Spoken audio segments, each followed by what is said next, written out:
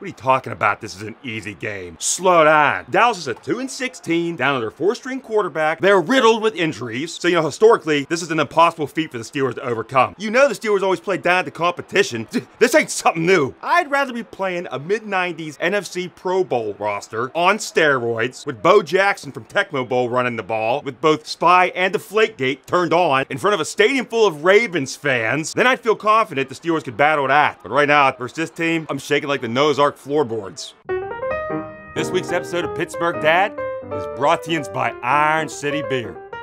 Wait, say Andy Dalton's on the Cowboys? He allowed to jump teams? I just thought he came with the Bengals. Kind of like when you get a new car and there's a CD player on it. It's on there. You ain't gonna use it. Dak Prescott got hurt a little while ago. Walked it off. He literally walked his foot off of his leg, like it ain't attached no more. It's gross. What's a quarterback with a last name like Gilbert? What's eating Gilbert's grape? I'll tell you, Minka. Everybody quiet down. Here comes Romo's report. Are you still a jag-off, Tony? Yep, there's the report. At least the Cowboys got a star right in the middle of the field there, because there sure as hell ain't one on their team. What is Dallas showing that big screen they got? Footage of when the Cowboys were actually good to distract you from the dumpster fire that's going on in the field. You know what they should play on that thing? Varsity Blues. And people down there go nuts for that movie. Them Texans can't get enough of JVB, James Vanderbeek. Nah, I don't like all them sunny spots all over the field. That's distracting. Pittsburgh should have brought some cloud cover with them. Be the only thing they're covering today. Put some blinds up there or something. Look, it's blind and Ben, like he just opened the Ark of the Covenant. Next thing you know, his face is gonna melt. Look, it already did it to Jerry Jones. Oh, this defense is lousy. They're like Thanksgiving turkey. They're getting carved. Nah, Big Ben ain't hurt. He just going to the locker room early to beat the rush. He truly is a Pittsburgher. How do you kick a 60-yard field goal and you miss 2 extra points? Kick the extra points from the 50 then. Oh, I like this new guy. This Henry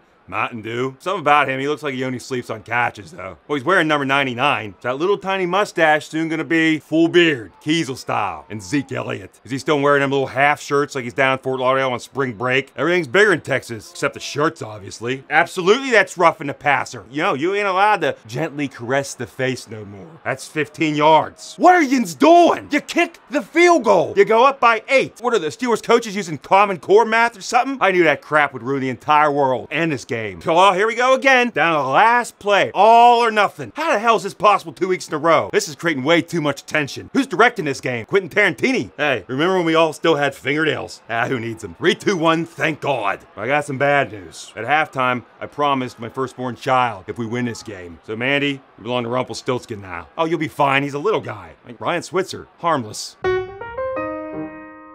Hey, make sure you hit that subscribe button or the Steelers are gonna lose. And it'll be your fault. You just start hitting buttons. That's what my kids do until they break everything.